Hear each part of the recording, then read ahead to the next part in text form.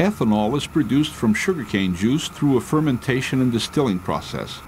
The juice is first purified by various filtering processes until it is ready to be fermented and mixed with yeast. At this stage, the liquid is called fermented wine.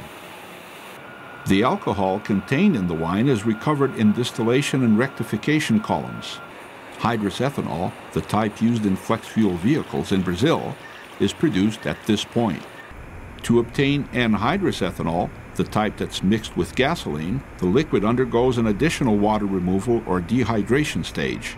The entire procedure from the arrival of the cane at the mill to the finished product takes 15 hours. 1 ton of sugarcane yields about 85 liters of ethanol. Brazil produces more than 30% of the world's ethanol. It is the top exporter and second largest producer of the biofuel, behind the United States.